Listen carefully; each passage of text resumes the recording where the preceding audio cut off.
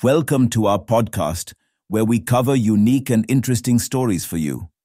In this episode, we will discuss Lucy's asteroid, Donaldjohanson, 70 million kilometers away.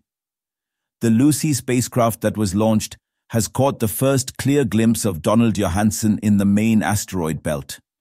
NASA has released images of the asteroid that appears like a smidge of light in photos captured by Lucy's long-range reconnaissance imager. The mission was launched to study Trojan asteroids that travel around the Sun with Jupiter and 3 others in the solar system. Asteroid Donaldjohanson is not a Trojan, but its position in the solar system means that Lucy would be able to conduct a flyby near it. Lucy's ultimate goal is to reach the Trojans near Jupiter, study their composition, and learn more about where they possibly originated.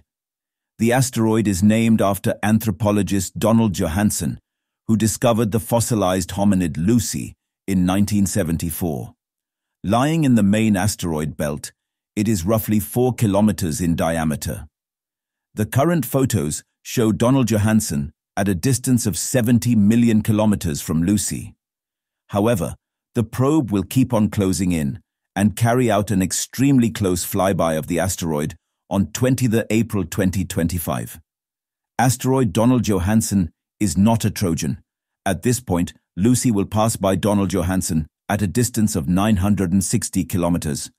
Donaldjohanson is just a stop in Lucy's journey.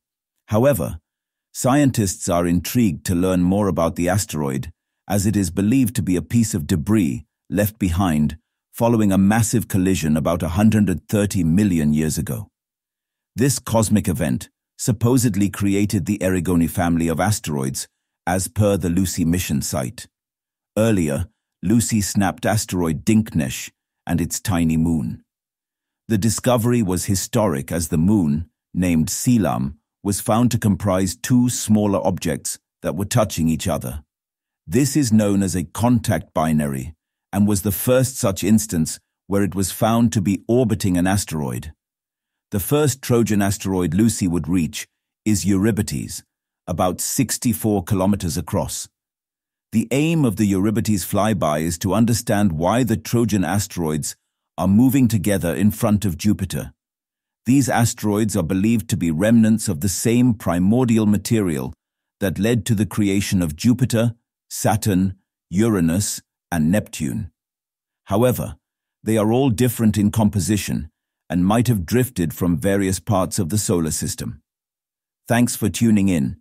If you enjoyed this episode, be sure to subscribe and share your thoughts in the comments. Stay connected for more exciting discussions and updates in our next podcast.